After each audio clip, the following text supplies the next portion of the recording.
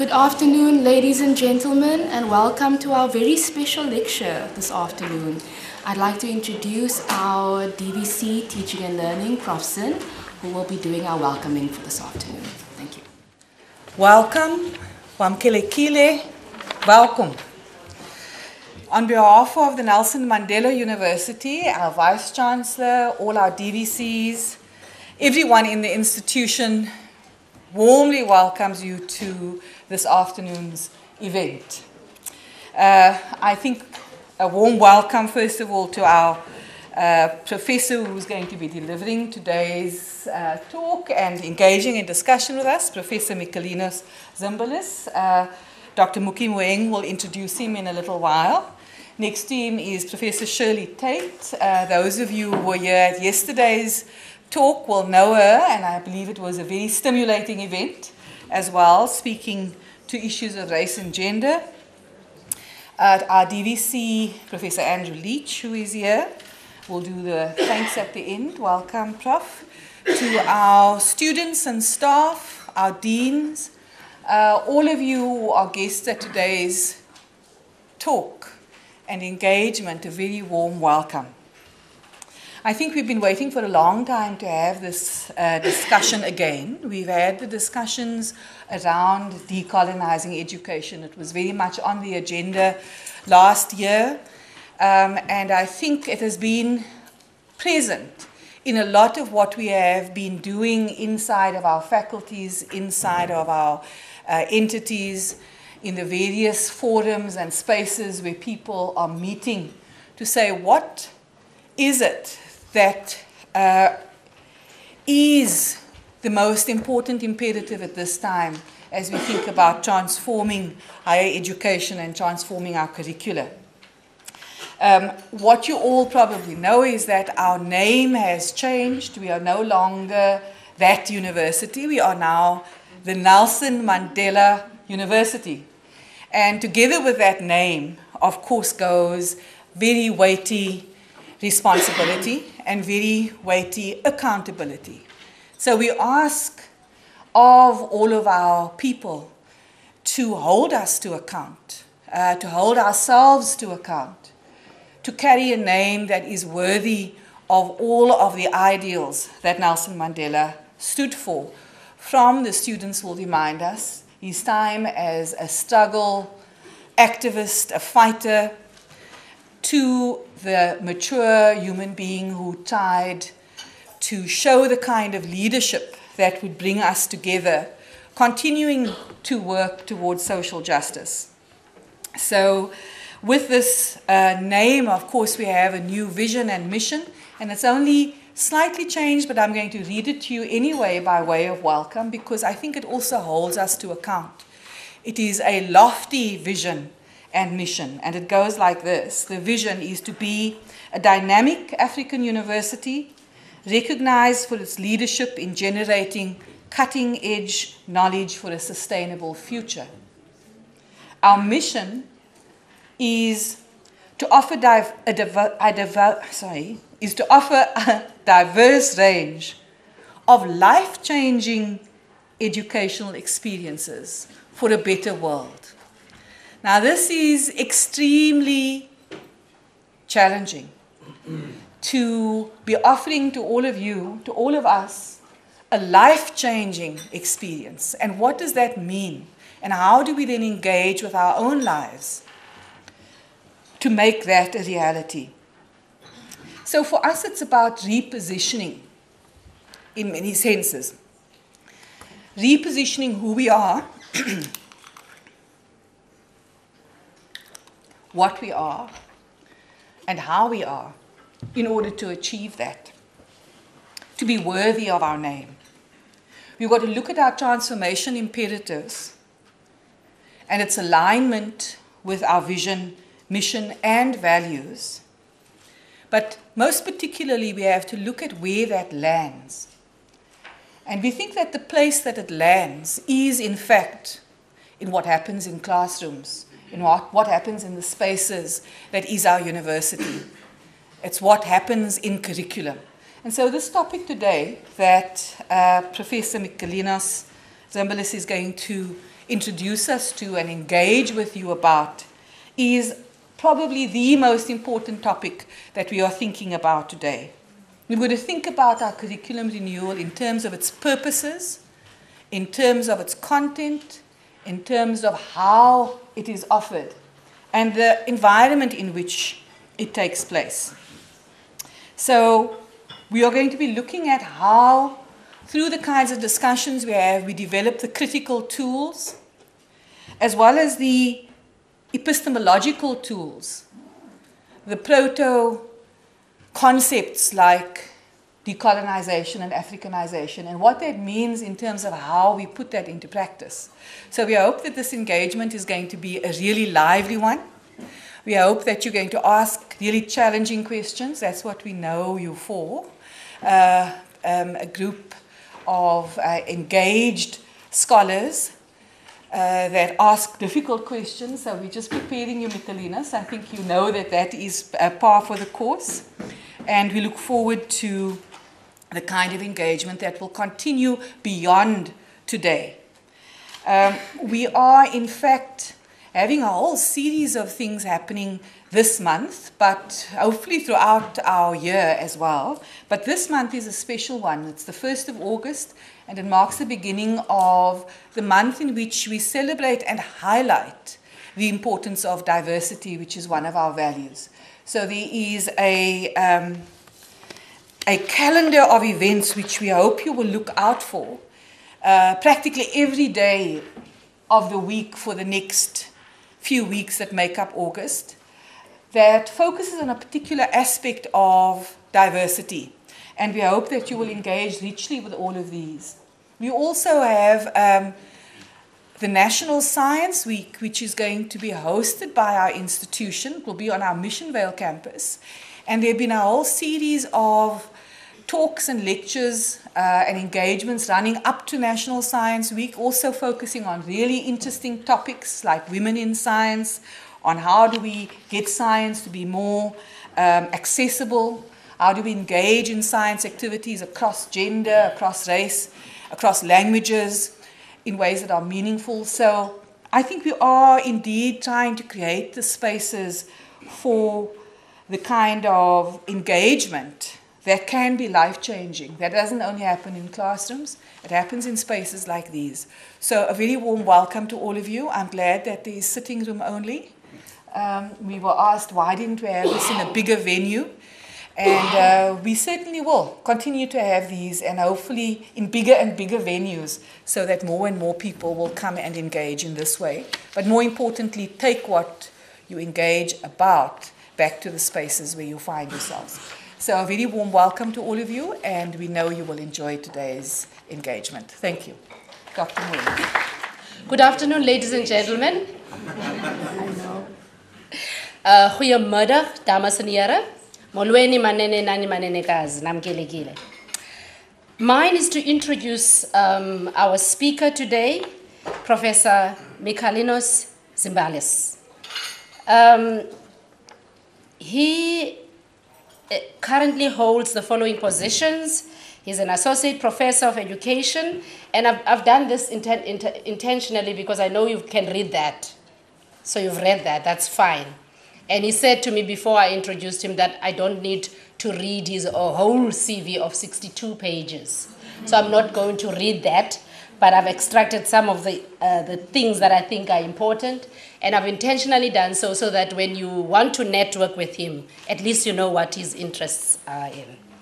He's also a visiting professor and research fellow at the Institute for Reconciliation and Social Justice at the University of Free State here in South Africa. He's a research associate at Nelson Mandela University here in South Africa. He's also director of curriculum development at Cadet Center for the Advancement of Research in Educational Technology, which is in Nicosia in Cyprus. His areas of concentration are curriculum theory, philosophy of education, peace, intercultural citizenship education, online teaching and learning, those who are busy with recurriculation, so we can talk to him. Research interests they lie in the area of exploring how discursive, political and cultural aspects define the experience of emotion and affect in curriculum and pedagogy. He is also particularly interested in how affective politics intersect with issues of social justice, pedagogies, intercultural and peace education, and citizenship education. He has published very widely in peer-reviewed journals and book chapters. I tried to count. I couldn't, get the number, so I just gave up. He has taught at Intercollege in Cyprus, in Michigan State University, and the University of Texas in the United States of America. He started his career, which is particularly something that I'm interested in. He started his career in education as an elementary school teacher, teaching grades 1 to 6. For that, I take my hand off. He's also a member for a number of professional scholarly bodies. He's received funding for a number of his projects. Ladies and gentlemen, join me in welcoming Professor Michalinos Zembylas. Thank you. Good afternoon, everyone. I'm delighted and honored to be here. Thank you for the generous introduction.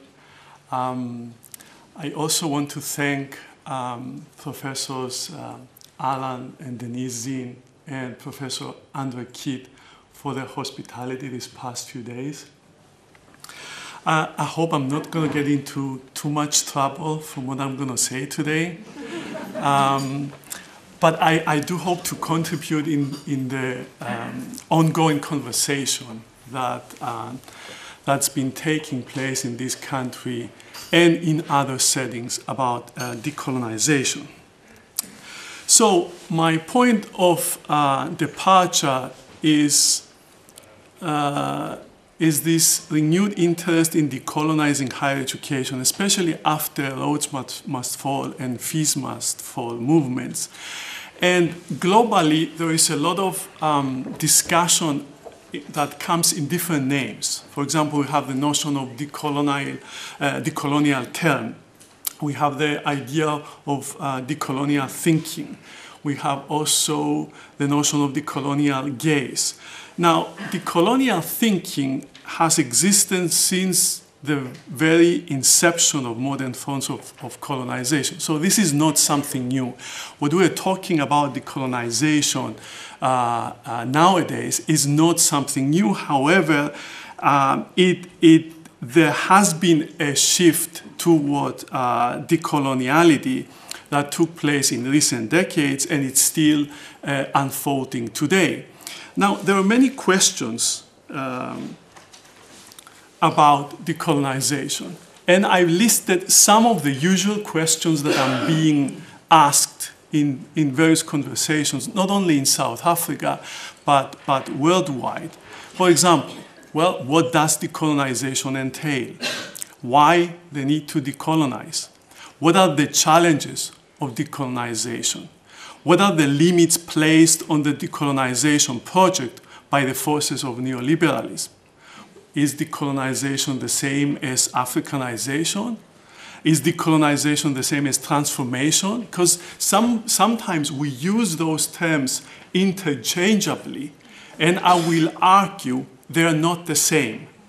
And we need to make the distinctions conceptually and politically and practically as well. How does decolonization of curriculum and pedagogy take place? What does decolonization in higher education look like? Are there any tensions, complexities, or paradoxes emerging in decolonization efforts in higher education? I don't think you expect me to answer all of these questions, but I'm going to try to touch on all of them at least somehow. So here how is the structure of my presentation. I will say a few things about the meanings of decolonization.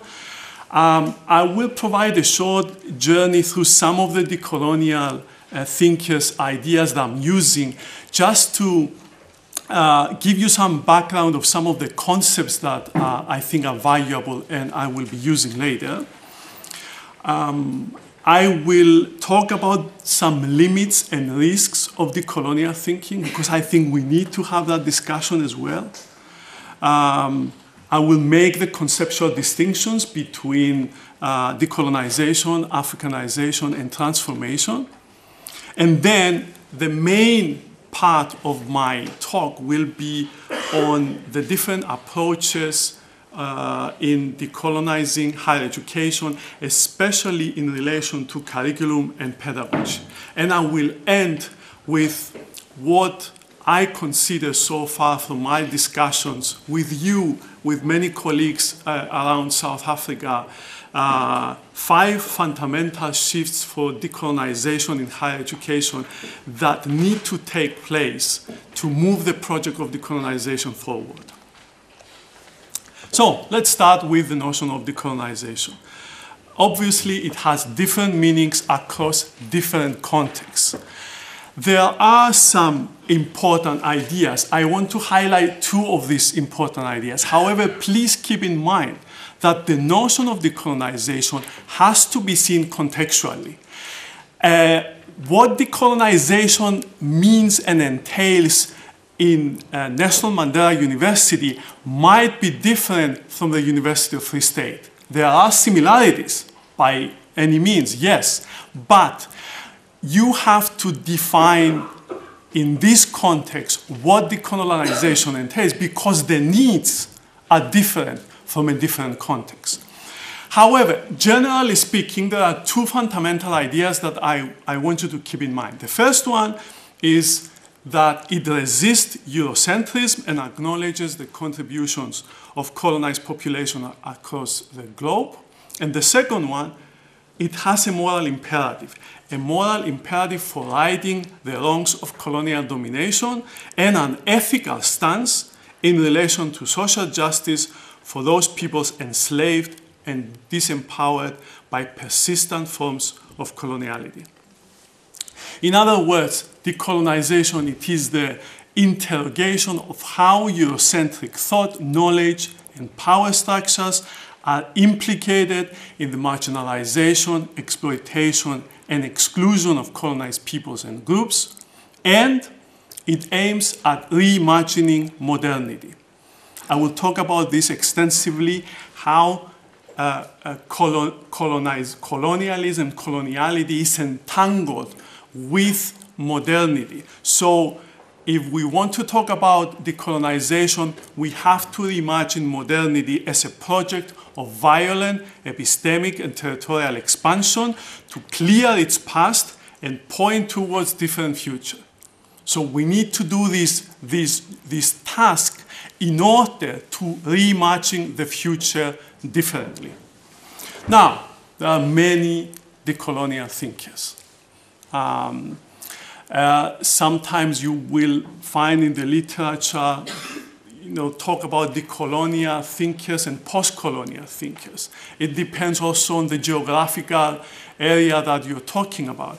But mostly today, I'm going to talk about a few decolonial thinkers from Latin America, specifically Quijano, Mignolo, Buenaventura de Sousa Santos, and Sylvia Winter, because they have been influential in the work that I'm doing the past few years. And I've picked it's a very selective journey through some of the concepts just to make sure that we are talking about, that we clarify the concepts that we'll be using later in the talk and the discussions. So I'm beginning with Quijano. His notion of coloniality of power, very important concept, defines it as a global hegemonic model of power in place that articulated race, labor, space, and peoples according to the needs of capital and to the benefit of white Europeans. So you see from the very beginning that we're talking about a system that is entangled with capitalism. You will see this. This is a trend that you will see in the thinking of many decolonial thinkers. This entanglement between colonialism, coloniality, and I will make the distinction shortly, and capitalism and modernity. So coloniality is a system that defines the organization and dissemination of epistemic, material, and social resources in ways that reproduce modernity's imperial project.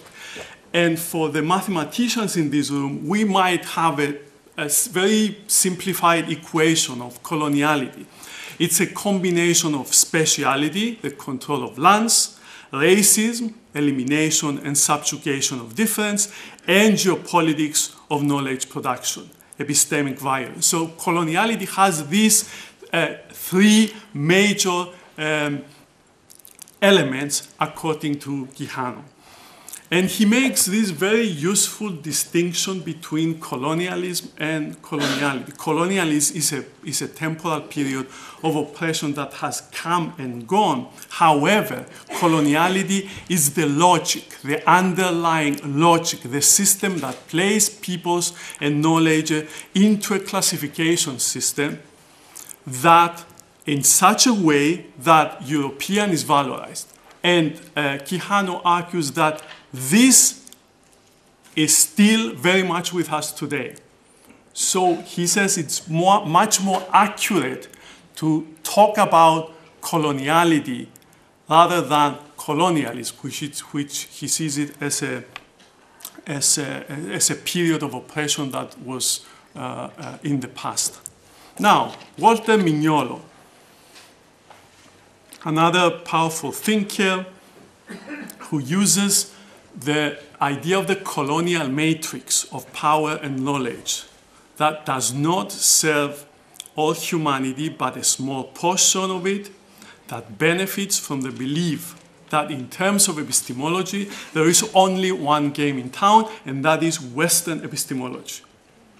So he argues that coloniality and modernity go together because modernity provides a rhetoric of salvation, and we can see it through Christianity, through Christian discourses, through the civilizing mission of the missionaries, and also contemporary, this is some examples, in contemporary discourses of development, especially, different funds from international or other organizations in Africa arguing about development, and Mignolo and others argue that there is a lot of covert or overt coloniality in the assumptions that you will go into a country with a particular framework of development and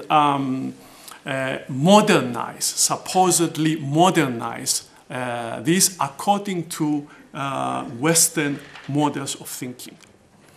So he's the one who's talking about the notion of decolonial thinking, and decolonial thinking aims at engaging in what he calls epistemic disobedience in order to envision social life, knowledge, and institutions differently. He says we have to be disobedient to the hegemonic Western epistemology if we want to further the project of decoloniality.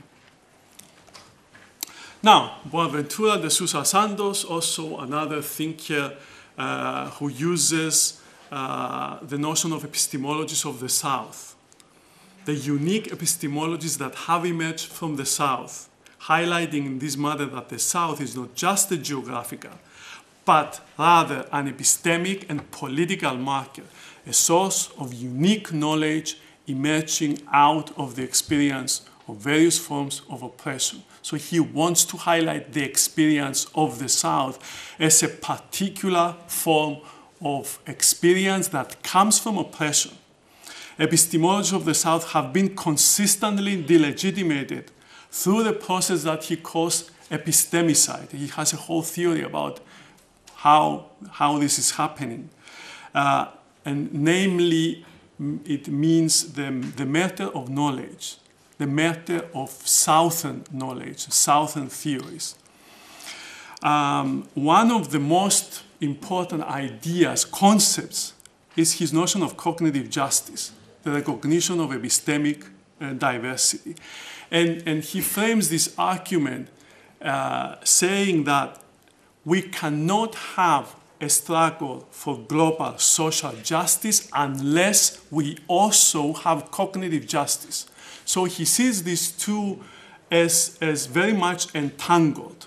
The struggle for social justice cannot be separated from the struggle of global cognitive justice. So you cannot talk about social justice while there is cognitive injustice going on. When Southern epistemologists of the South continue to be marginalized and delegitimated, and then have as a separate project the project of social justice. These are very much entangled. And finally, I want to end with Sylvia Wynter, who talks about colonization practices are entangled with the long history of Western imperialism and capitalism, and thus are reflected in knowledge production processes and institutions, including the university. So Wynter puts forward a notion of humanness not as an individual autonomous entity, but a collective body and praxis. And she writes, being human is not a noun, it's a verb. Being human is a praxis of humanness. So it's not something essential, it's what happens, what we do. And so knowledge is embodied and situated as raised. This has implications because it changes the way you think about humanness. Knowledge is embodied and situated as raised and gendered in marginalized and colonized settings. So he talks about genre-specific modes of being human. There are different genre-specific modes. One of these genres is the trajectories of the Western genres of human that are linked with colonialism as economic, cultural, and historical technologies of power that produced and normalized unequal, racialized categories, making distinctions between human, subhuman, have and have-nots, rational and irrational. So what is the way out, according to Sylvia Wynter? She says we should not abandon humanism, because there is also that argument. We need to move, some theorists argue, to post-humanism, with whatever that means, and there are different definitions of post-humanism as well.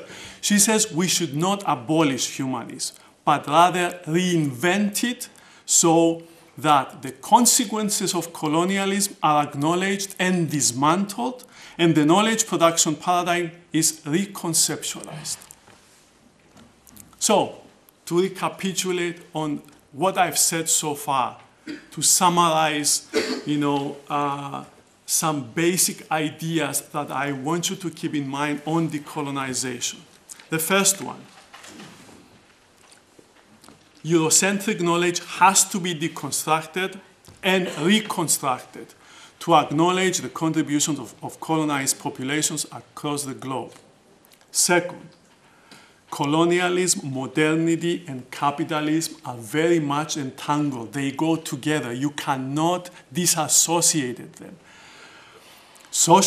Number three, social justice is inseparable from cognitive justice. This is particularly important for the project of decolonizing higher education, because we basically deal in universities with formations of cognitive justice. So our work has important impact on the wider project of social justice. Number four, coloniality still continues to deny the colonized and historically marginalized spaces to legitimate their own epistemic frames. Its implications need to be critically evaluated. And five, decolonization is not an event. It's a process, and it's not easy to achieve. This demands a lot of reflection, because there is often the misperception that decolonization is an event that is going to happen, then we'll reach, something decolonized, and then we move on. It's not like that. And it reminds me, there is a wonderful quote by Habermas in the aftermath of the Holocaust, in Second World War, when he says that there is not a single act of liberation that will get us to the detoxification of German society. Detoxification is a process. It's a long, painful, dramatic, occasionally challenging, difficult process that we have to go through. So get ready for a ride. All of us. Now, I think it's proper to acknowledge some risks as well, because there's always the danger of romanticizing these concepts or the processes, or investing too much when they don't offer as much.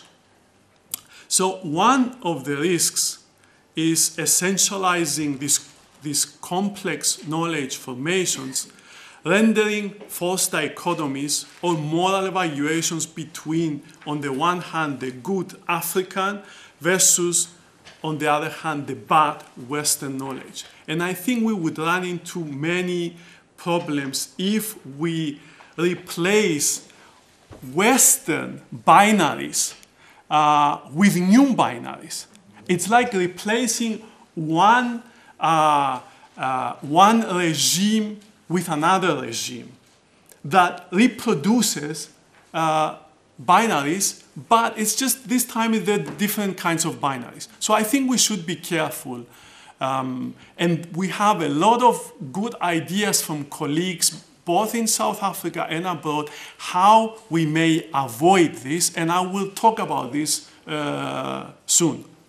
And the second one is more important, as some of our colleagues argue, to take African experience and theories seriously rather than claiming a uniquely African epistemology. Why? Because there are complex entanglements between knowledge formations. I know this is a contestable idea, but I think I put it out there for our reflection because, again, it runs into the danger of essentialism, of essentializing, like we did with Western epistemology, we are doing with African or any other epistemology, and we say, you know, there is this epistemology in this box, there is this epistemology in this box, they are so different that they have no relationship, no communication.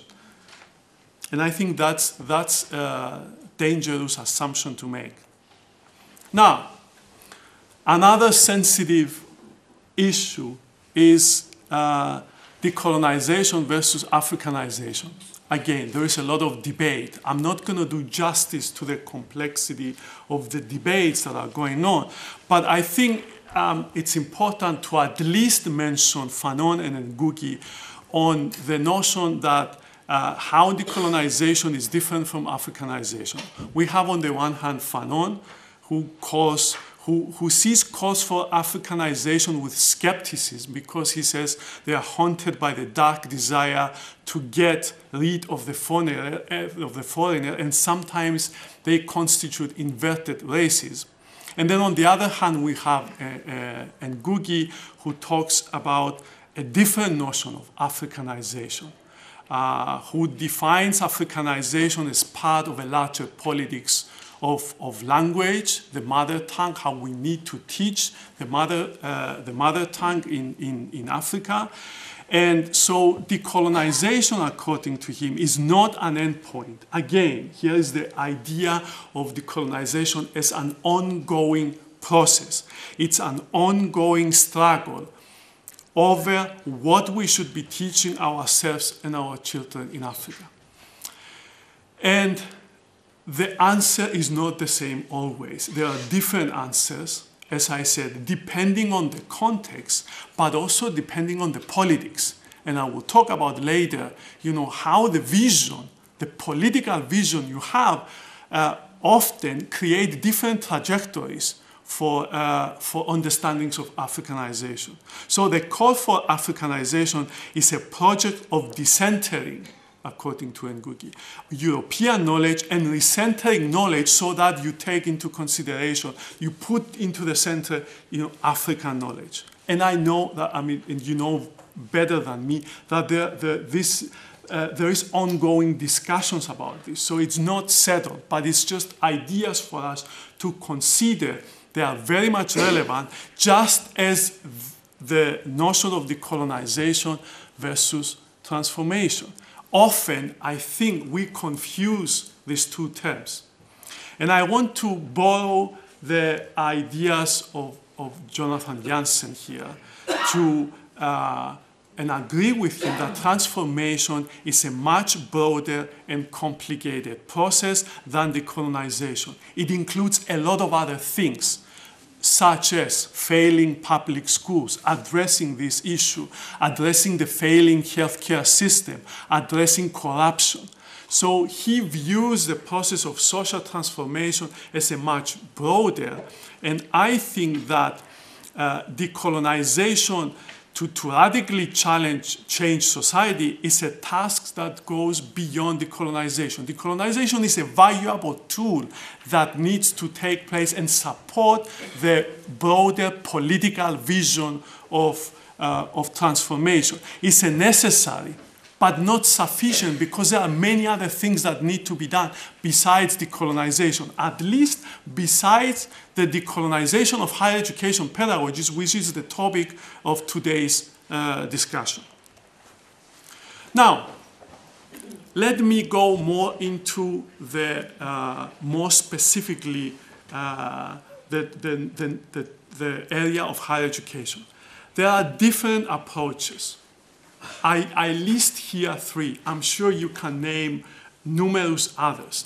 Those are not necessarily, one does not exclude the other. They are very much relevant, but they are different approaches because they have been documented as different approaches taken by different, places, or different understandings or theorizations that need to happen in higher education to talk about decolonizing higher education. So one of them, the first one, is transforming, disrupting the institutional cultures as they now exist, privileging neoliberal structures. There is a lot of discussion about institutional cultures in South Africa as universities. So this is one way of doing it. Change the institutional culture. Another way is curriculum and pedagogy. How we need to dismantle the Eurocentrism that's taking place in curriculum and pedagogy. And the third one, transforming, disrupting this dominance by pointing to knowledge possibilities that have been denied relevance. Indigenous knowledges, local knowledges, African epistemologies, Southern epistemologies, and so on. They are not mutually exclusive. Let me repeat that. They are very much related. So you might choose for strategic purposes to focus on institutional cultures, for example, changing the institutional culture of the university to decolonize the institutional culture. But I think it will be hard to do that without going in depth to address at least issues of curriculum and pedagogy. And this is what I want to emphasize now. Let me take first the notion of decolonizing university structures, and I borrow the ideas of Achille Mbembe here. Decolonizing the university implies a range of transformations that need to take place, from democratizing the systems of access and management to reversing the systems of authoritative control, standardization, classification, commodification, accountancy, and bureaucratization reflected in the organizational structures, teaching methods, and assessment mechanisms of students and faculty alike. All these things, here says Mbembe, have to change if you want to talk about decolonizing the university. And there are two very powerful quotes I want to share with you. The first one is to decolonize implies breaking the cycle that tends to turn students into customers and consumers. So again, remember the notion that we talked about earlier, decolonization, modernity, and capitalism are, very much interconnected. And the second one is to decolonize the university is to reform it with the aim of creating a more open, critical, cosmopolitan pluriversalism, a task that involves the radical refounding of our ways of thinking and a transcendence of our disciplinary divisions. The disciplinary divisions, a remnant of Western epistemology. We have to question that as well, Bembe says. Do not take it for granted. Now, about pedagogy. There has been a lot of discussion in the past 10 years specifically about what it means to decolonize pedagogical teaching methods. And I have one of the first quotes that you find in the literature by Tejeda, Espinosa, and Gutierrez from 2003, an edited collection on pedagogies of difference, that who argue that decolonizing pedagogy must be guided by a conceptually dynamic worldview and a set of values that make it, and I underline these terms, anti-capitalist, anti-racist, anti-sexist, anti-homophobic. It is informed by theoretical heteroglossia that strategically utilizes theorizations and understandings for various fields and conceptual frameworks to unmask the logics, workings, and effects of colonial domination, oppression, and exploitation in our contemporary context.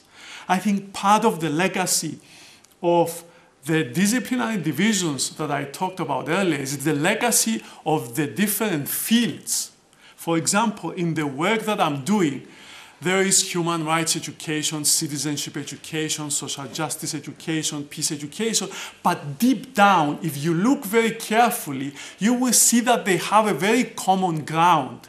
If you want to dig deeply, they have similar principles. It's just this notion of you need to focus, the Western notion that sidetracks and provides a different trajectory, and now you claim, well, my field, my area is like human rights education.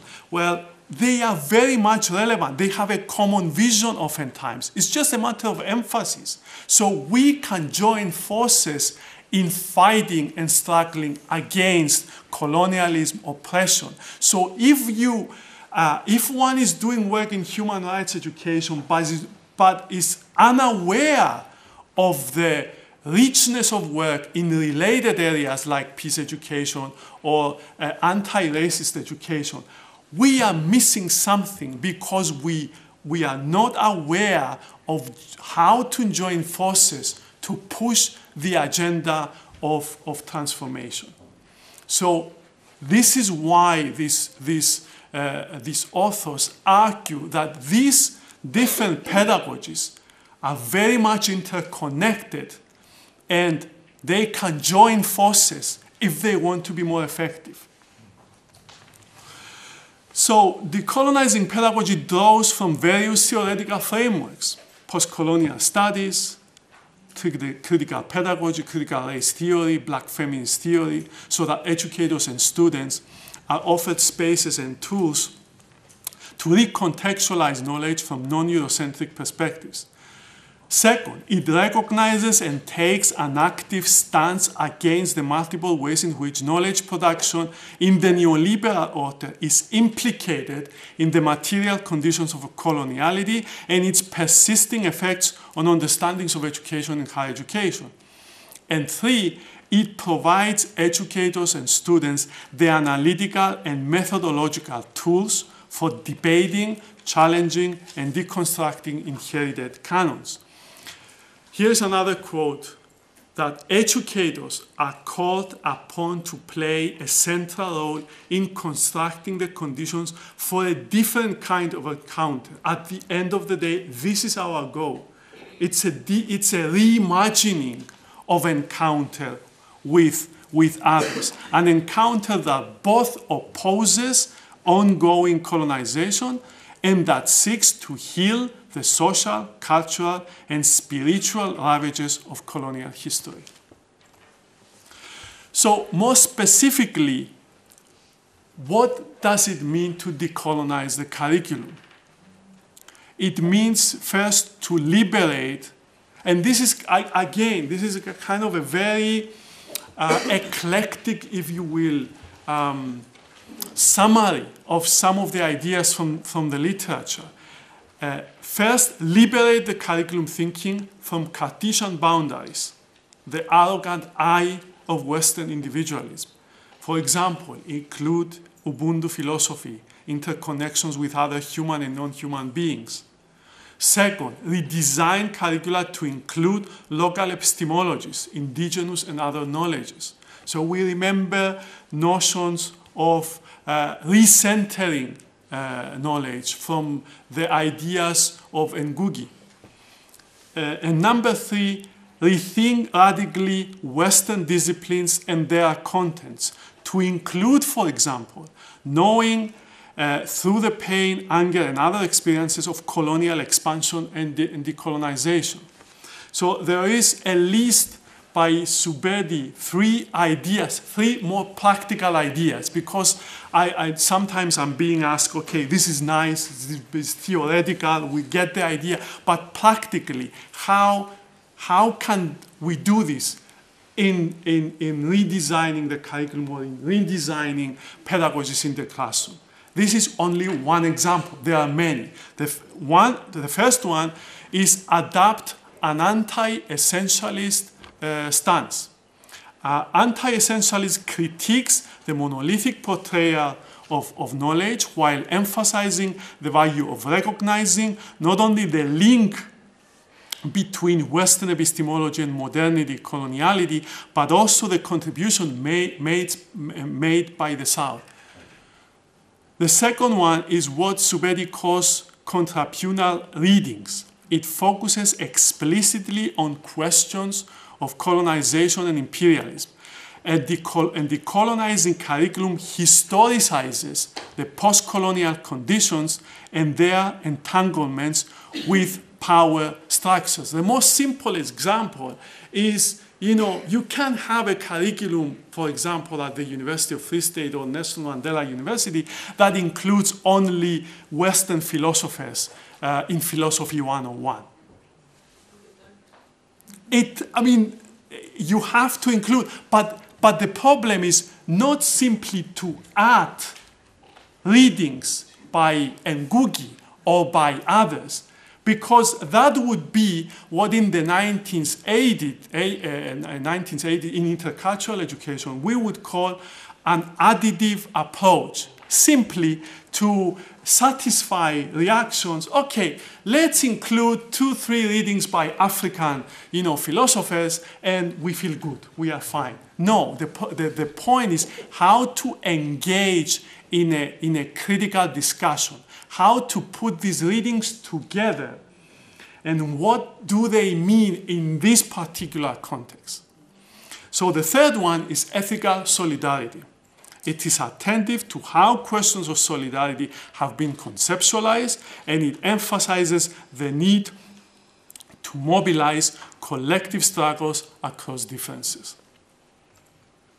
This is, I adapted this from a nice diagram by Vanessa Andreotti, an article from 2015, that I think summarizes the different, what I call types of desired change, from everything is awesome, we don't need to change anything, to the most radical reform, beyond reform. And I will talk briefly about each one. And at the back of your minds, I want you to think very specifically and critically about your own circumstances and your own institution. And on the one hand, what do we want to achieve and what is currently the reality? So this have to be put into conversation. So at the very beginning, we have, the denial. Everything is awesome. No recognition of decolonization as a desirable project, so nothing needs to be done. No change. The second one is what Andreotti calls soft reform. No recognition of decolonization as a desirable project, but inclusion of some other. It's the additive approach that I mentioned earlier. So you provide additional resources to indigenous, racialized, low-income students to equip them with the knowledge, skills to excel according to institutional rewards, but deep institutional standards, but deep down the structures of the system remain unchanged. So this is the soft reform. Now, here is the radical reform. The radical reform is you recognize that there is epistemological dominance, there is damage that needs to be done, and it's just the first step. It's not the end of the road. It's just the beginning of a very long process of radical reform that abides by different principles. Here, there are Nancy Fraser's classical ideas of recognition, representation, and redistribution.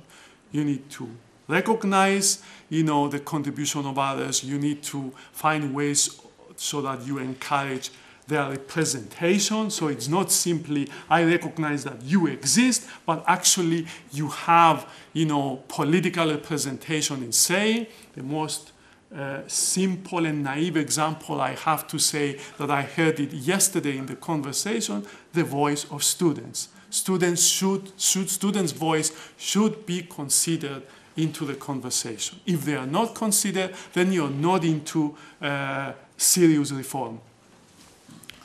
And redistribution of resources. And there are various ways that you do redistribution. It's not simply economic, it's the different structures and opportunities. So empowering marginalized groups and redistributing material resources.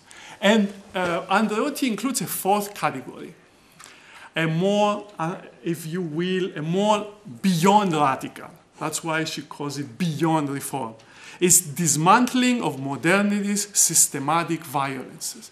It's a specific project of engaging into attacking the consequences and the structures of capitalism, colonialism, and racism. And obviously this demands much more of a lot of things, of commitment, of organization, and several other things that we might talk later. So here are a few provocative questions by Andreotti. And I'm not going to read them. I'll give you a few seconds to read this quote.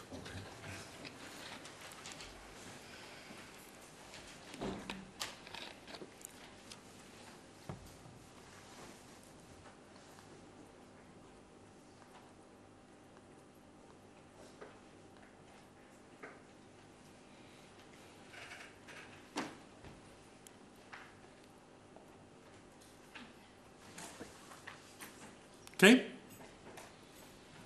And another one. Here she picks on academic writing. And we can adjust this to teaching or curriculum or pedagogy. And she says, what would academic writing look like that acknowledges but goes beyond or does not rely solely on model representation? What other vocabularies, media, and collective spaces might enable us to change our relationship to modern modes of signification? How do we balance this with the demand to make ourselves intelligible to the institutions and social relations within which we operate. And in conclusion, now I'm going to summarize the 5 fundamental shifts that I think I've collected so far for the decolonization of higher education. And by no means they are the only ones. There are many more. It's just, I find it often challenging to find a round number, 5 or 10 or 15. So I could never have 7, for example. I had to find 5.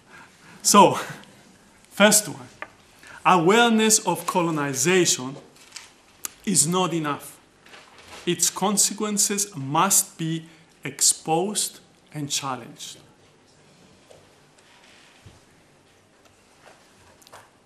Second, reject the discourse of deficiency. A dominant thinking in higher education in South Africa attempts to understand student difficulty by framing students and their families as lacking academic and cultural resources.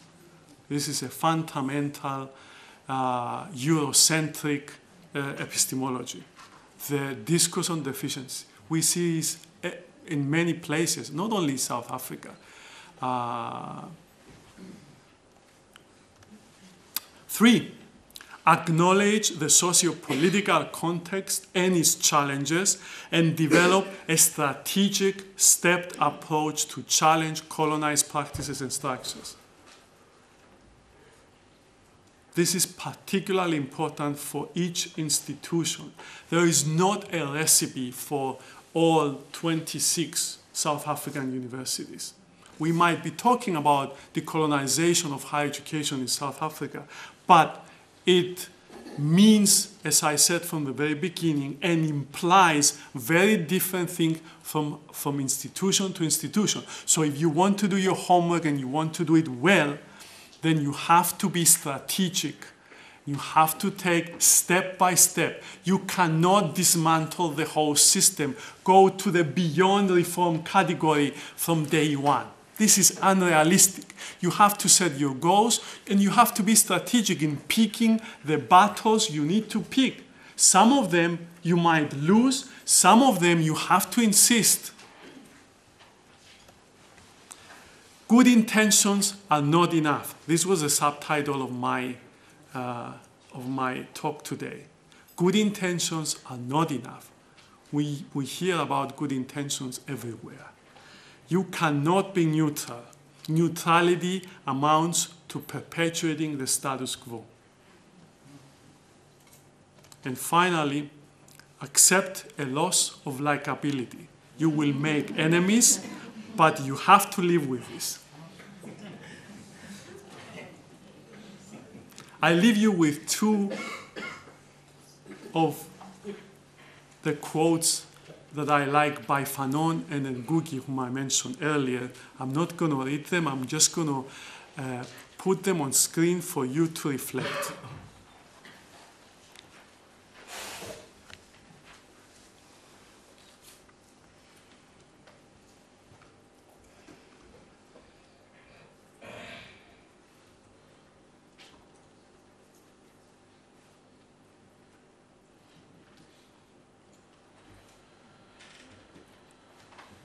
And the second one.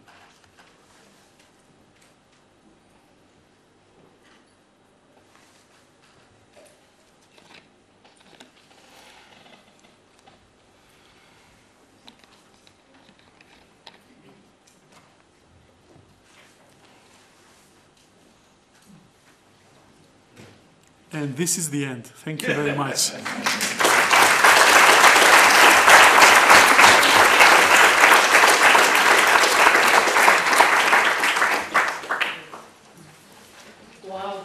Thank you so much for that presentation. A lot to think about. Colleagues, I'm going to open the floor for questions. And I think I'm going to take the first 3 rounds of questions. And please be brief because we only have about an hour for discussion and really be considerate of for the next person who would also like to pose their questions. So the floor is now open for questions, ladies and gentlemen.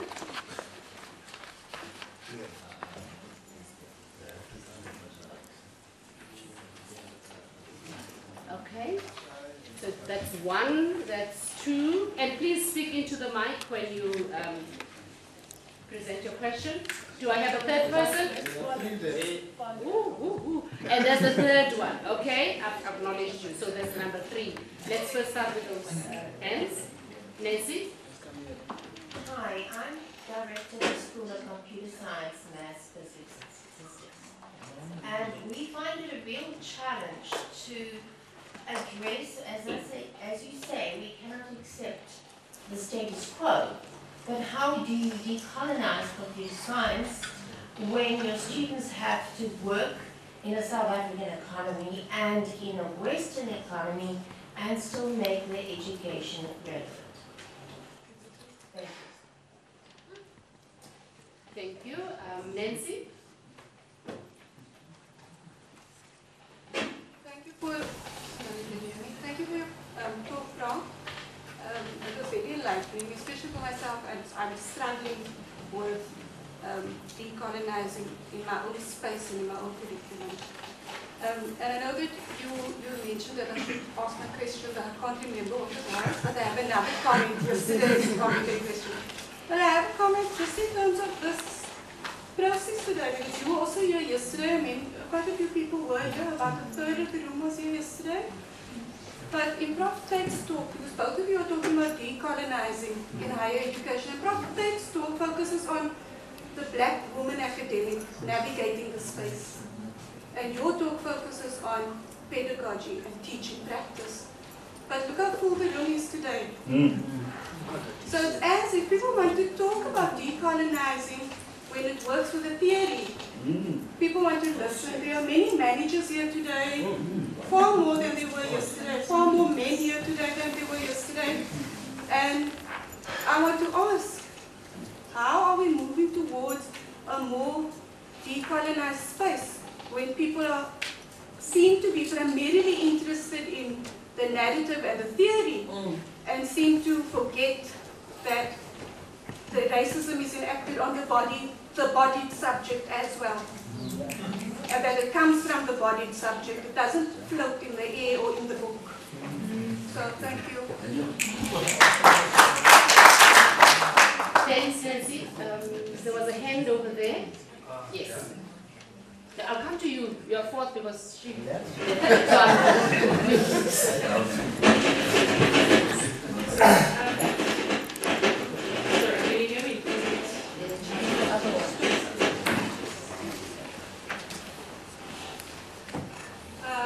It's a question, I'm afraid, sorry Nancy, it is theoretical, but I thought that potentially one of your additional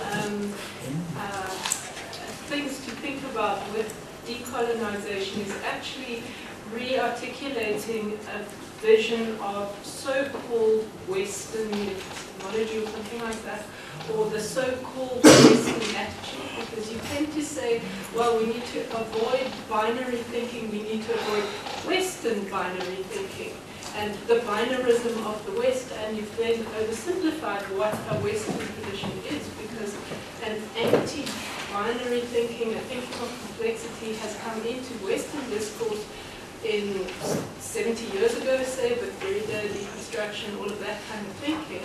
And that reiterates a tradition that goes right back to Heraclitus. So there isn't a monolithic Western simplified discourse that you can set up as a straw man to decolonize. That part of decolonialization is to decolonize that simplified understanding of what a West offers. It would be something like that. Let me just get him, and then we finish with the first round, please. Yeah, thank you very much. I'm sure everyone can hear me. Prof, for the record. It's for the video recording. Okay, thank you very much. Prof, my name is Art. I was listening to your presentation, and when you speak of decolonization, you were more focused on higher institutions. Now, in my understanding, universities are a microcosm of a society. There's an Italian Marxist called Antonio Gramsci. He wrote a theory of hegemony. He says one of the things that emerged after colonialism was capitalism. Now, when capitalism emerged, class cooperation was formed. Hence now we have an understanding of saying universities are a bourgeois space. Now, my question is, when you're going to come with a reformist agenda within a microcosm of a society, are there any necessary contradiction between those reformist agenda and the revolution? Thank you very much.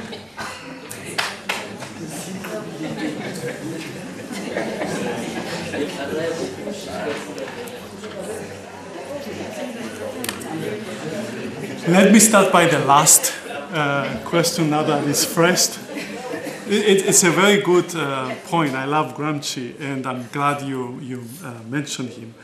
And there is a contradiction in the sense that a society who benefits from the structure will not dismantle itself.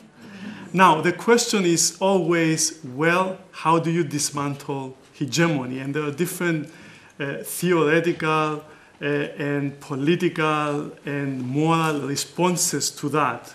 So I don't think we could offer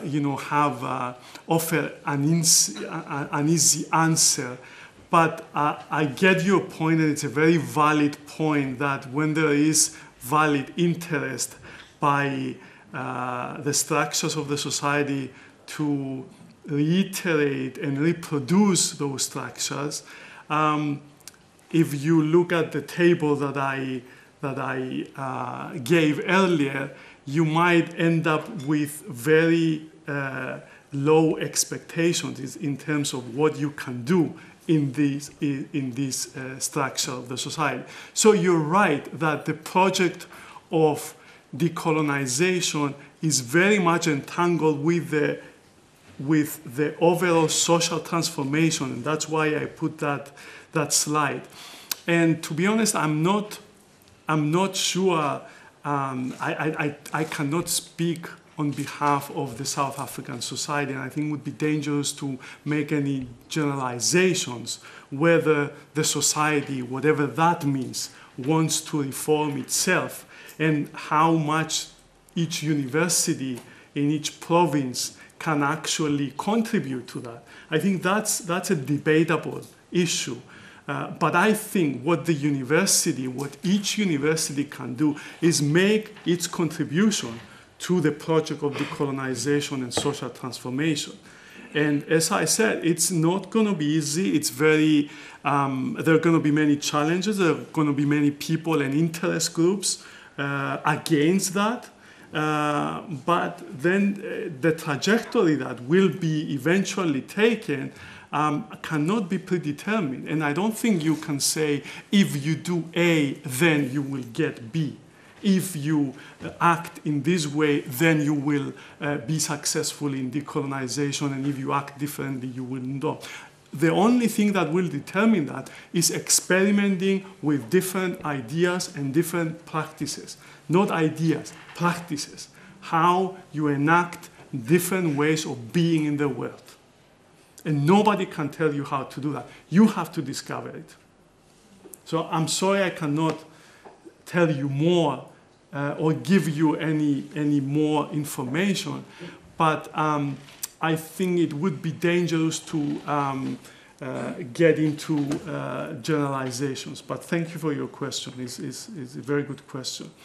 Now, our colleague over there, that's a very good point, and I apologize if I left the impression that, because that would contradict my whole argument. If I would essentialize, Western, there are obviously many manifestations, and if you go back to, ancient Greece, then obviously you will find very many ideas that also that you can find in African epistemologies as well. So there are many so there is not a monolithic way of African epistemology or Western epistemology, but there is a set of principles that I think we have to agree that they drive many Western ways of thinking, and these are the binaries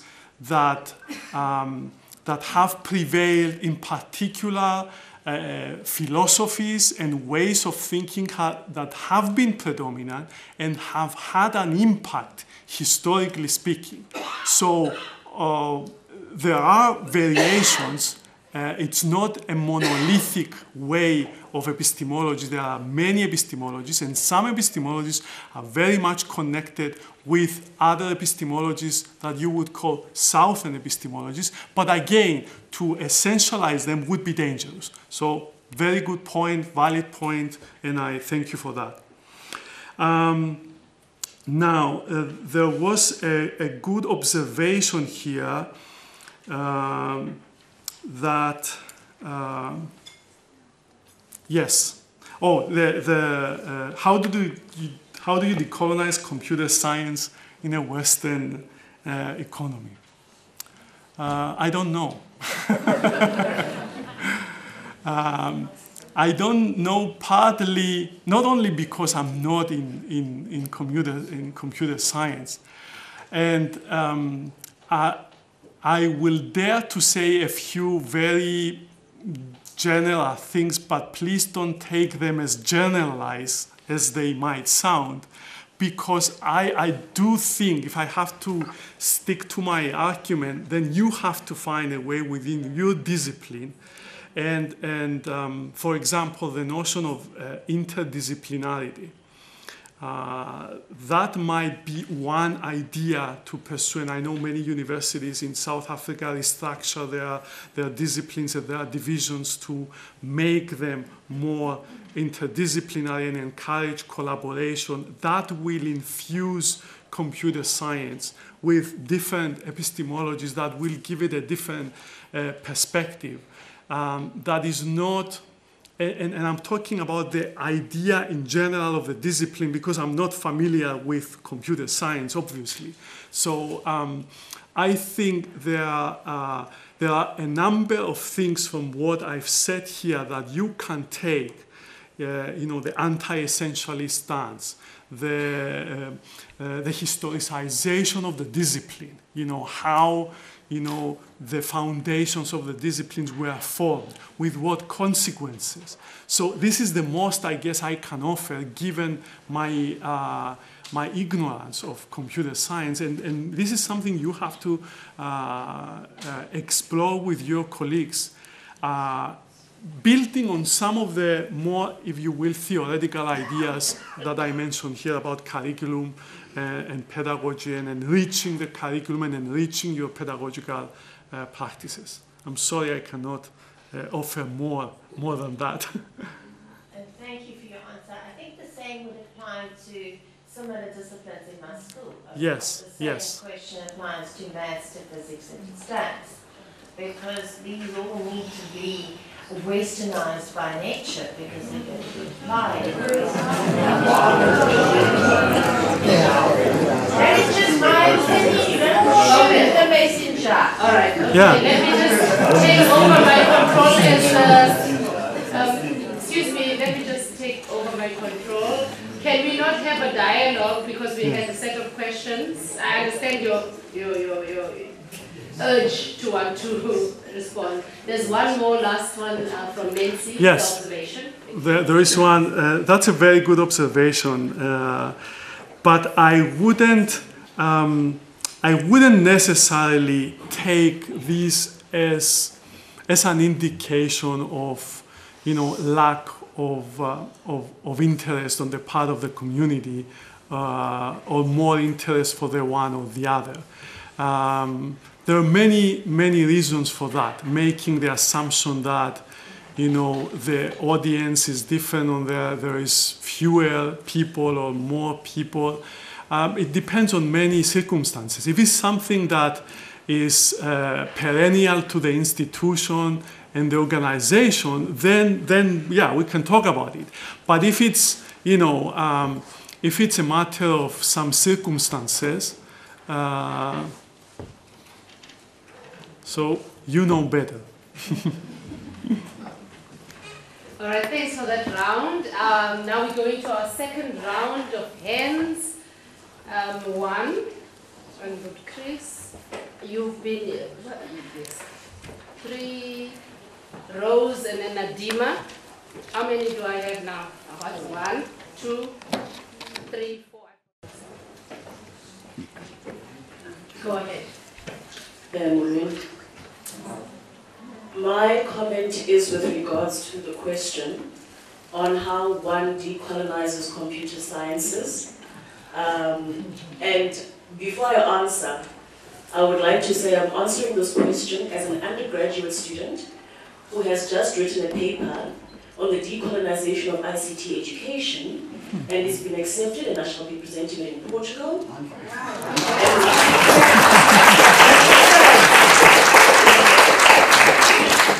And I have quoted you in that paper from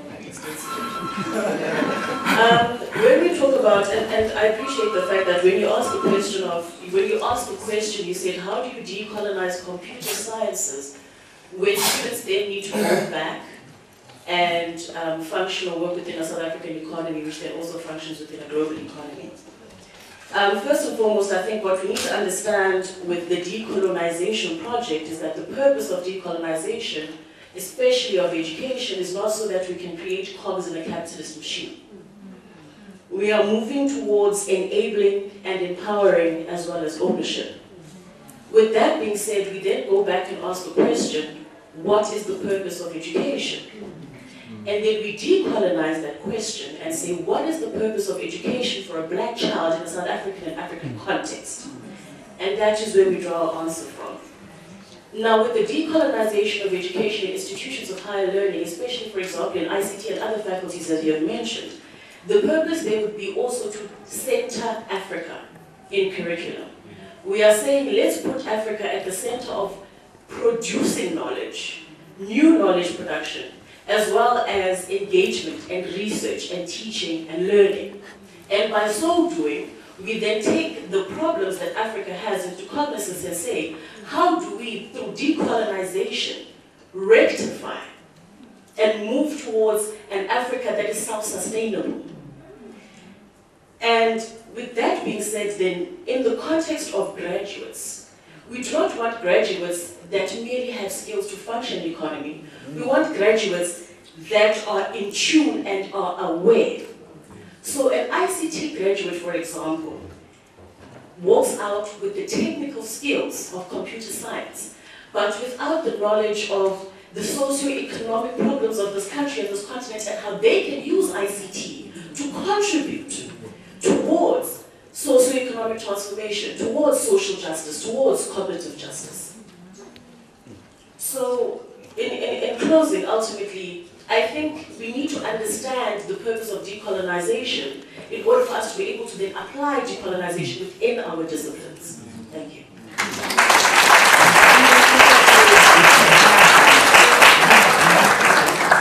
Sounds like an A paper to me.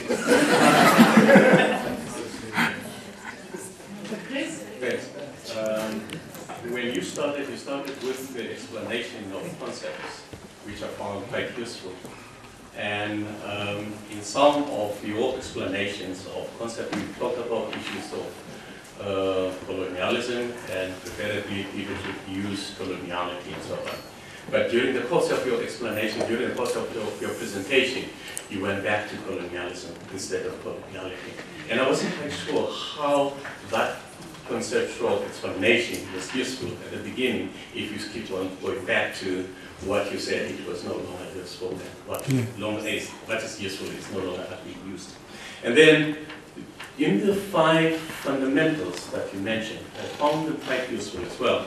But I thought there's something that is also missing there. But you mentioned it in your presentation, but you didn't actually zoom it down into one of the fundamentals that colonization is not an event, but it is a process. Another one that I think is one of the fundamentals, the fact that the agenda of colonization, we should actually know exactly who should be on the driver's seat. But I think that should actually come in the list of the fundamentals. That in the agenda for decolonization, we need to identify and be specific as to who is supposed to be in the driver's seat.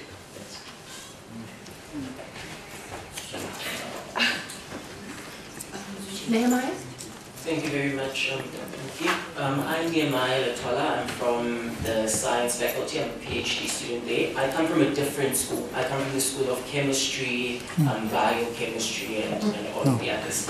I had the pleasure of being the chair, one of the chairs of the interactions yesterday, the pre-Science Week launch interactions on diversity and inclusion, which largely spoke to the decolonization of the teaching and learning in science. One of my major concerns from that interaction was notions that came up that science was an unresponsive faculty. People had things to say as that they did not know how we decolonize science. And that is worrying to me because a student was bringing up notions that science is this Western form of education, whereas my belief of science is that it's a global endeavor. It's not specific to any region or place in the world. And therefore then when you come into a conversation and you say that science is a Western form of education, you are breaking a connection with me. I want to also touch on the fact of the system at the NMMU, and specifically in science, we realize that the majority of our employees there, or the staff there, come from the old regime, which we know was largely built upon a capitalist, racist, this is not to say that those employees still harbor those notions, but I just want to highlight that the system that we're coming from, how then does an employee in that system address this new set of rules that comes in that possibly threatens their income in a capitalist system or their ideas that they value? And another important thing that was raised was, what is the factor of accountability here? There seems to be a disconnect from, if we look at the institution as this being that sees the student as a consumer, and they are making these legislations as they are creating dynamic thinkers that come up with innovative thinking, that doesn't reflect on faculty level. What is the accountability that speaks towards that within such a system? I think I touched the important stuff I had written down. Thank you very much. Nadima? Thank you, Prof. My name is Nadima. I have 3 issues I want to just highlight.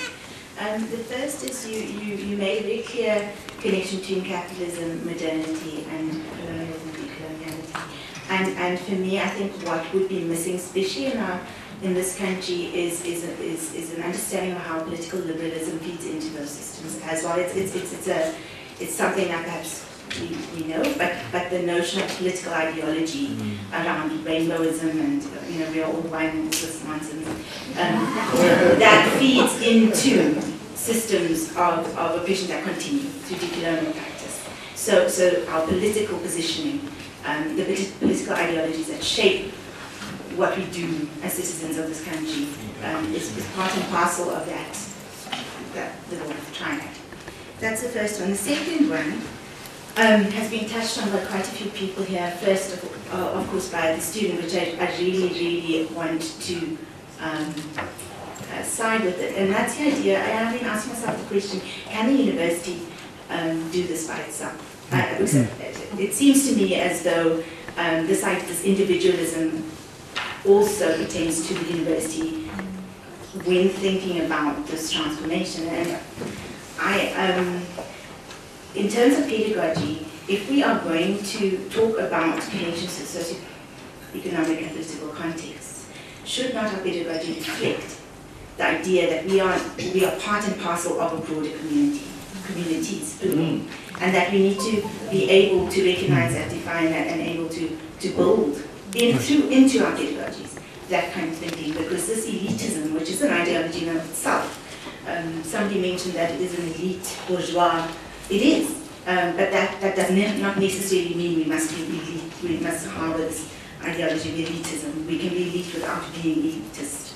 So I think that distinction needs to be made. And the last one is that this move towards plurality really gives me hope, but it also makes me really concerned that we're going to once again find our way into, not once again, we're going to find our way into a neo-apartheid system where we further essentialize, and we see this, we've seen it in the student movement, we see it in everyday social media comments, we see it everywhere, that we have not begun the conversation on difference and what that means. We are still defining under apartheid categories, we are still essentializing, even the counter-hegemonic stance is essentialized. So a conversation, a real, honest and ongoing conversation around race, racism, plurality, multiculturalism, a critical conversation that brings into ideas notions of power, so that we can start to break down what we think we know. Thank you, Nadima. Rose? Thank you very much, Loki.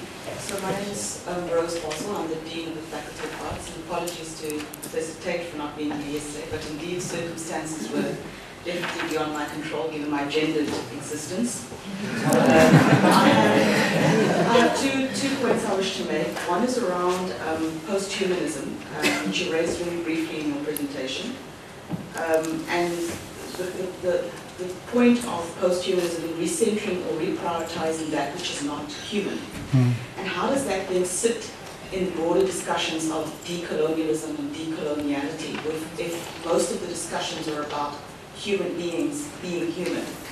So that's the first part of my question. The second one, which I thought was quite important but perhaps did not really appear in the discussion, was around the notion of creolization or hybridity, which I perceive creolization as a continuously transcendental process of remaking in the face of epistemic violence and cognitive injustice. And it is a space, Homi Bhabha speaks about the third space, and it is a space where there is fundamental potential for positive response to cognitive injustice and epistemicide. And I want to know where creolization sits in that, because it also opens a door for institutions that are then not necessarily locked into these binaries that you mentioned in your presentation, but they have alternative spaces where they can be generative, power and generative, outputs that can bring, the institution to a more meaningful and, considerate space. Thank you, Rose. Over to you, Prof. Wow, very good points, very good questions. I'll see if I can do justice to your comments. Let me start by the last one, because I see the bit relevant to the previous one in terms of plurality and pluralism. And I think you're both right. It has to be problematized. The notion of plurality, yes, it has a lot of potential if it recognizes, diversity and so on. But often it's hijacked by liberal and neoliberal discourses, and it has to be put into conversation and criticism and not taken for granted, because it might give, this false image of, if I may, with all your respect, of the rainbow nation at a very superficial level. Simply a recognition of pluralism, but at the end of the day, the structures are there. And so we have to, yes. So different theorists are talking about different responses, that pluralism is simply the beginning. We may need to talk about more specific to make it a connection with posthumanism. You have to talk about relationality, the relationality of different species, humans and non-human agents. So it's not, by centering the human, you're ignoring the contribution of non-human agents. And in this entanglement of the human and the non-human, you find it in many Southern African epistemologies that are marginalized by the more austere, traditional Western, if you will, again with a lot of care in the generalizations. So posthumanism does offer a potential to move the conversation and actually make a contribution because you acknowledge this entanglement and the hybridity that you talked about. But to come back to your point, yes, the dangers have to be acknowledged and tackled. And put into conversation, you know, as much as I understand it's very difficult to do it, it has to be done. Otherwise, the project will not move forward. And the political, certainly the political ideologies are part of the conversation. And so the question, can the university do it by itself? The simple answer is no. It cannot do it by itself. It's not isolated from the society. However, to go back to my Foucaultian roots, you have to look at change pragmatically and micro-politically as well. What can you do in the micro-political spaces that you inhabit? And the micro-political space of the university has to take its responsibilities. So we cannot give up and say, well, if nothing else is going on, like outside, I understand with a lot of care, again, we make these dichotomies, but for the sake of the conversation, we cannot say if nothing is going on outside in the society, in the government, the corruption, the failing system, then there is nothing we can do. The question is, what can we do with the resources that we have in the political conditions that we function? Now, your questions are really good questions. The unresponsive faculty, how to decolonize disciplines, and how employees could address these questions. I think these are very good questions that you have to ask, you know, at the you have to discuss them within the university. I don't think that anybody, especially an outsider like me, can come and tell you, you know, this is the way you do it. But I hear excellent questions and ideas here. The point is to find a way to have a sustained conversation that is, and as far as I know from my discussions in the past few days with Professors Alan and Denise Zinn, there are things going on at this university, more so than in other universities that I know in South Africa. The challenge, and I know it's a challenge, you have to keep the conversation going, and you have to have this, what I called in my presentation, a strategic stepped approach. You have to pick your battles, and you have to have a strategy. You cannot, you know, think or imagine that you will change everything from one moment to another. You have to be pragmatic without obviously selling your vision and your social justice political vision. Now, thank you for pointing out. If I did so and used most of the times colonialism later compared to coloniality, that's a good observation. It shouldn't happen. I think theoretically, coloniality is a more correct way of entering the conversation. But I know that many people were using out of rush to say things.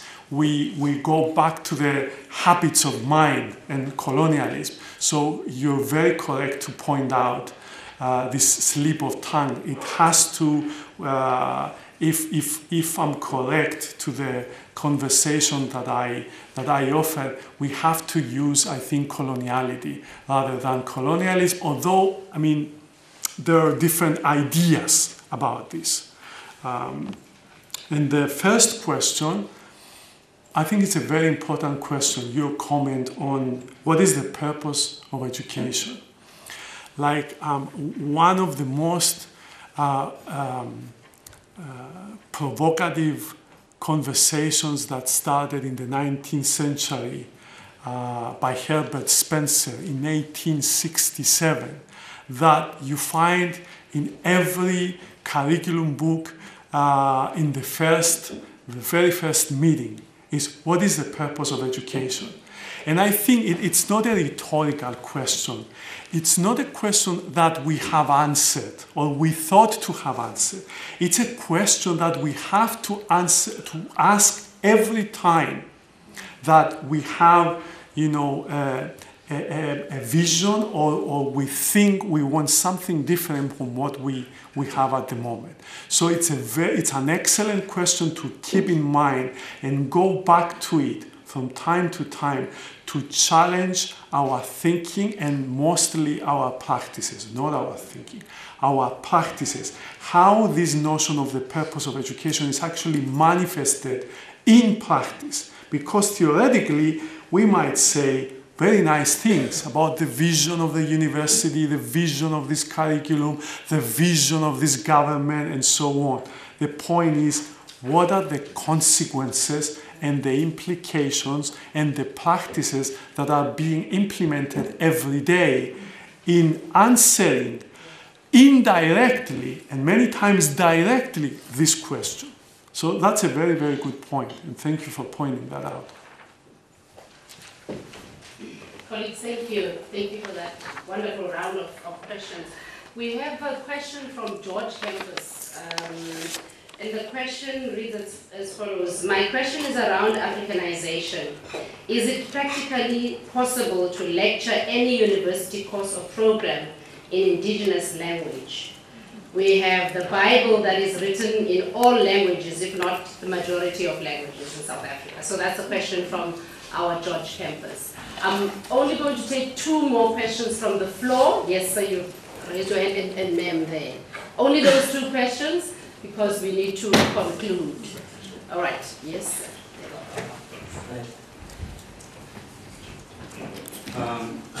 Thank you for offering the opportunity. I'm an undergrad student here as well. Prof, when you began your talk, as the sir behind me rightfully noted, we mentioned colonialism and coloniality. But I would have loved if you had expanded on colonialism, because I understand that there's also a phenomenon called settler colonialism, and I think that is our context here in South Africa. But moving on from that, I think I differ from what you make out of decolonization and transformation and how you break up the two. I think you make the mistake of limiting the decolonization to only institutions of higher learning or to higher education. And not viewing it as a process of total liberation located not only within the institution but also outside of the gates of the Ivory Tower, particularly here in South Africa, because of course we are a settler colonial state. So for me to suggest that transformation, which is limited to higher education and learning, misses the fundamental point of humanizing both the dehumanized as well as the humanizer. I think transformation for me focuses mostly on the dehumanized and leaves the dehumanizer out of the picture. I think that also in the student movement, I'm also part of the student movement. In the student movement, I think we had a different conceptualization of what we mean when we say we want decolonization. And I think it does not only recognize colonialism or racism and capitalism as modernity's only systematic violences, but it also includes a cis-heteropatriarchy and other different forms of abilities. I'll just leave it at that, but I would love for you to speak on how decolonization would impact in a context where it's a settler colonial state, driven by, of course, white monopoly capital. Thank you. Thank you. Well, a lot of people ask where we start with decolonization, and I think it helps to look at what colonization did. Firstly, it took the land away. So, I mean, that's not a topic we're covering today. But an example of decolonizing the higher education system would be implementing research into how can we equitably redistribute the land. So that's just a practical example.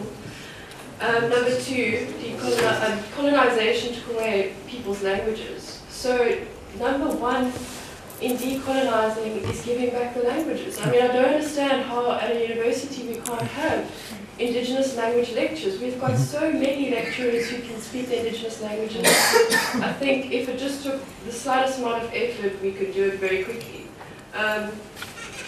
Number three, colonization took away the power. So it took away the power from the education system itself, from the people through the education system, so within this institution, there is a power struggle. We've got people who are afraid to give up their power, and it's haltering progress.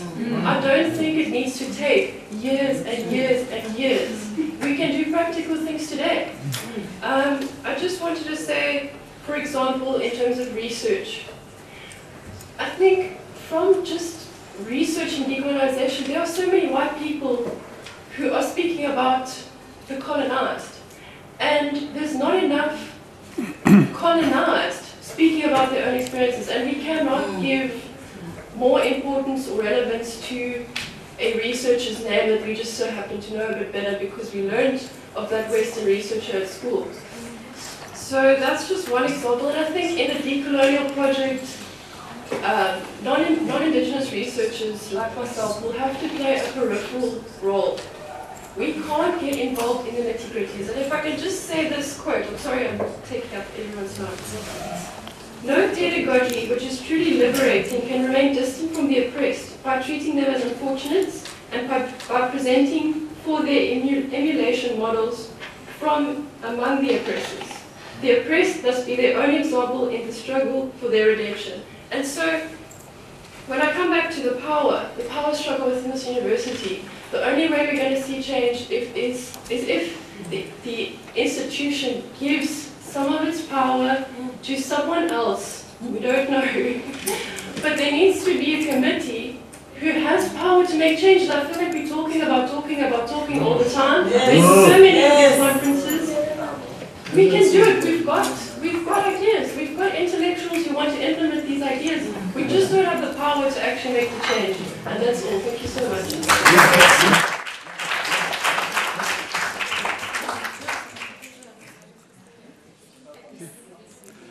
Thank you very much for your thoughts and your comments. I think this is a very provocative conversation, and I'm glad we are having it, and I hope that it will continue. I will pick a few issues because it's impossible to comment on all of them. There were some similarities in terms of some connections in some of the questions on multilingualism in courses, and I think there is a conversation, as far as I know, in some universities in South Africa considering this, and you know, it's not something unique to South Africa. There have been other contexts around the world with multiple indigenous languages and other languages, and there are models of implementing bilingual or other models in teaching approaches. So it's not something new in terms of doing it practically or technically. The issue is political. It's clearly political. If the institution is willing to give that space and acknowledge, you know, the different languages and give the space to those languages. So I think this is definitely an issue for your institution to discuss, like in other institutions in South Africa. Now, your question here in front on colonialism. Thank you for the observation. It's a very good point that there are different forms of colonialism, and one of them is settler colonialism. And to link to the issue of the land and the redistribution, if we're talking about, if we're talking the theoretical model of Nancy Fraser, for example, of representation, recognition, and redistribution, there has to be a serious conversation about redistribution,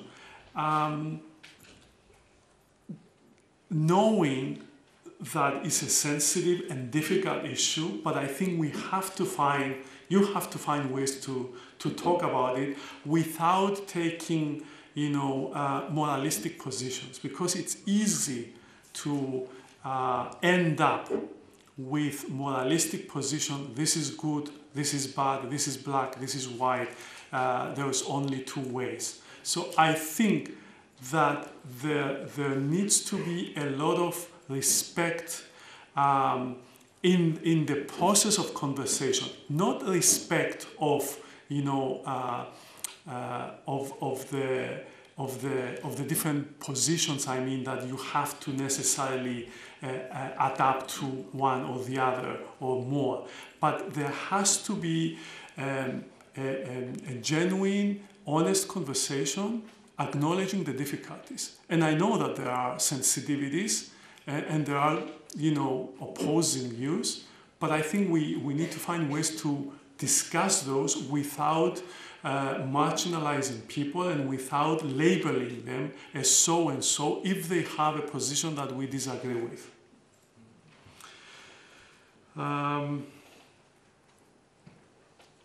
Yeah, I think I covered most of the points. I'm sorry for but there have been very good points. So I take them as a point of departure for further conversations in the future. Thank you very much for. What a tour de force! What a presentation! Almost 2 hours, and Michalinos has captivated our attention, riveted us. And there's so much. I think we could have continued further and further. I've personally tremendously enjoyed this. I recall that you started by saying that you hope you won't get into trouble. I'm not so sure why you said that. This is a safe place, and this is what we should be doing at a university, so you won't get into trouble. And we would welcome further and further discussions and debates like this. Michalinos is linked formally to our university as a research associate, and so you are always welcome. As our speaker as well, Professor Tate from yesterday afternoon's plenary. You also gave us a short history into what is not a new debate on decolonization. You elaborated the difference between colonialism and coloniality, and then really the action that being human is a verb and decolonization is going to be a process. And we need to remember that. And then you finished with these 5 fundamental shifts, and there was discussion. I appreciated that additional comment, but we've taken note of those fundamentals that need to be part of the ongoing discussion. And I've just asked Alan, I know that this is being videoed, it will be available from our CANRAD website, and possibly as a PDF, the actual slides as well, because there's a lot of information there. Colleagues, let me say something about the questions. These were rich, interrogating questions. Really, I appreciated it. To the lady in the front who's just had the paper, well done to you. I'd love to hear more about it. That's brilliant to hear. But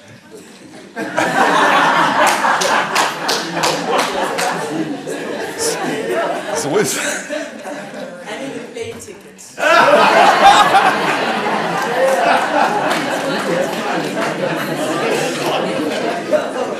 To you and everyone, this is a fundamental principle. Don't put a potential funder on the spot publicly.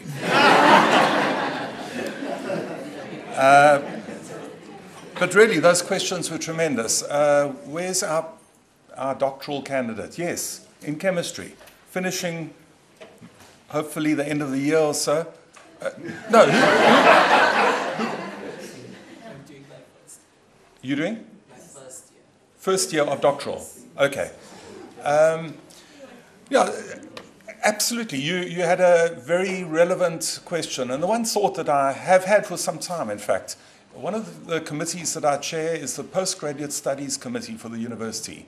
And we have student movements, we have societies, but by and large they are driven by undergraduate students, the majority of our students. What about the postgraduate students? And so a forum of postgraduate students would be one possible way in which we could commence this discussion within faculties.